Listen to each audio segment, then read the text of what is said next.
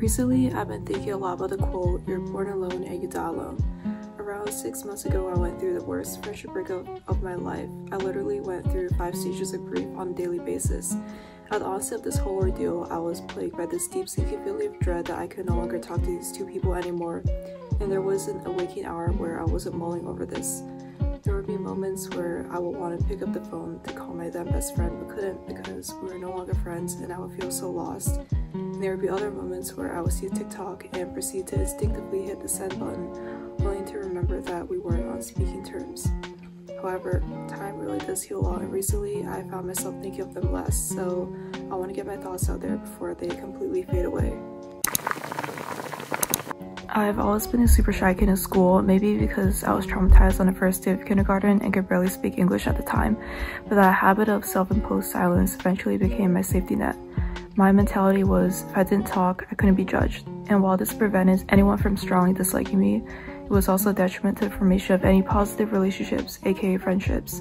Throughout elementary school, I kind of just hung out with whatever girls I was put in class with every year, and I never felt any strong attachment to anyone. It wasn't until 7th grade that I experienced the first series of friendship betrayals that led me to develop attachment issues. Long story short, I was in a friend group in 6th grade that carried over to the start of 7th grade, and I was actually the newest member of this group as they had known each other since elementary school. However, I felt comfortable and accepted enough around them to introduce one of my elementary school friends into this group. Then a new girl moved into our school around the second month of 7th grade, and this friend group replaced me with her. They switched from our usual lunch table to different ones, sat away from me in class, and stopped talking to me. At first, my elementary school friend who I had introduced to me stuck by me, but within 1 month, she sided with the rest of the group. In hindsight, I can understand why a middle school girl would succumb to herd mentality, but at the same time, this really stung. And I would be lying if I said I don't hold bitterness towards her. Around this time, I also had a falling out with the girls I knew from my parents' church. I was never the most obedient kid, so I was already being judged by adults in this church, but I brushed it off since I felt like I still have my friends beside me. Then, around the same time period, a girl was saying harsh words to me, and my only defense mechanism at the time was to also say the most hurtful thing possible to her. At the end of this, I didn't even want to associate myself with the people at church anymore, and it felt like I had simultaneously lost both communities in my life, and my whole world was essentially falling apart. I was kinda in a social limbo for around a year before I made new friends in 8th grade that lasted pretty much throughout high school. However, during this year, I was sitting alone at lunch every day and had no one to turn to besides my dog at home. Thus, I developed thick skin and rationalized that I would much rather enjoy a life of solitude than become entangled in a toxic web of falsehoods, aka fake friendships. I still carried a habit of taking a long time to become attached to someone, but once I do become attached to someone, that feeling becomes very intense. Which is why it hurt tenfold when my 2 closest friends told me that they didn't want to put in the same level of effort into our friendship as I was willing to. I transferred colleges last semester and was having a terrible transition, which led me to call my best friend multiple times a week, sometimes multiple times a day, and talk for literally 3 to 4 hours. This was mutual though, because she would call me just as much as I was calling her. We both weren't dating anyone, so in a way, the emotional support that you would seek from a partner was what we were getting from each other. Mind you, we were both claiming each other as besties. Like, if we were calling and someone on her end interrupted, she would be like, "Oh, I'm calling my best friend." So the feeling was mutual. Thus, I naturally expected us to want to meet up and hang out as much as possible once we were on summer vacation. There was another girl in our group chat who we were also close friends with since high school, but there was no communication between my best friend and her. Thus, I decided, as I always did, to be the one to arrange our hangouts. However, each time I would make plans, it would have to be a week beforehand, and once I went to confirm those plans with them a week later, they would hit me with, "Oh, I'm busy," or "Oh, I have to take care of my siblings." At this time, my dad was also questioning me every day, being like, "When are you gonna hang out with those 2 friends? I thought you guys were close." This went on for weeks, and it felt like a 360-degree ambush on my sanity. Finally, I couldn't take it anymore and sent them a long-ass paragraph telling them that I felt undervalued in our friendship and the reasons why I felt this way. I admittedly did say things very straightforwardly, but I thought that them being my friends of 5 years by that point would understand that I would only talk that way with people that I care about when I'm trying to get a point across as clearly as possible. and I thought part of the real friendship is calling out the other when they're falling short.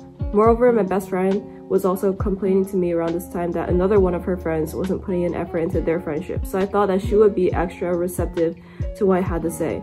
Their response was a complete slap in the face. They pretty much told me that they didn't have the time or desire to put energy into that friendship and would rather focus on their quote-unquote career, and just because they were not always initiating plans or communication does not mean that they don't care, and in the future we will go years without seeing each other. This was completely illogical to me, because what do you mean we won't be seeing each other for years in the future? One of you guys will literally be in the same city as me after college, and actions speak much louder than words, so not consistently putting oil on the gear will make it rust and one day become rubbish, trash. So you guys not even wanting to spare 1 hour of your summer vacation to grab coffee and catch up does not in any way scream I value our friendship to me. While the loss of those specific friendships was indeed sad, if certain people are not a fit for you in the current era of your life, then those relationships are simply a misfit, and you shouldn't try to force a shoe that wouldn't fit. This reality can be hard to accept, and I was honestly somewhat depressed for almost the entire fall semester. This happened in June, because I didn't want to face reality. However, I also realized that there was a deeper meaning and attachment to longer-standing friendships. Much like the saying, hair holds memories, friendships hold memories. These two friendships I lost were formed during a time when we were teenagers and had no real adult responsibilities to worry about. These two friendships held memories of more carefree times where I lived in a bubble that consisted of what felt like an eternity of lighthearted gossip and petty drama, where I got to see my friends every day and life was a safe, monotonous routine, where the future seemed far removed enough to comfortably fantasize about, and where I didn't yet have to face the impending doom of adulthood. So I suppose what stung the most about losing these friendships was that it felt like I was losing my grounding, almost like I was blindfolded and forced onto the train rapidly moving towards an unknown destination without time to process what's going on. Thus, to me, accepting the breakup of these friendships, or at the very least, its evolution into more distant friendships, meant enduring the growing pains of accepting a harsher and more difficult reality, and that just makes me want to throw up. But how do we actually move past the breakup? Yeah, we can analyze our feelings all we want, but then what? For me, after I've had a few days to cool down, I reevaluated my friendships as objectively as possible. First, I looked to see if the issues we were facing were able to be resolved, if I would be able to forgive them essentially for telling me to F off, and if our current personalities were even compatible. And I felt this way about my best friend. It took me a whole summer to get into the right mental headspace to do this, but after the new school semester started, I sent her a text saying, "Hey, I think we should talk. When do you have time if you're down?" She replied the day of and said that she was busy at the time but will let me know when she'll be available. Well, it's been over 3 months now and she still hasn't let me know, so I can only assume that it's over. But she recently started viewing all my stories, so I'm not sure what that means because she's been strategically avoiding watching them since the summer. And I know that she's been on Insta because I see her liking influencers or celebrities' posts.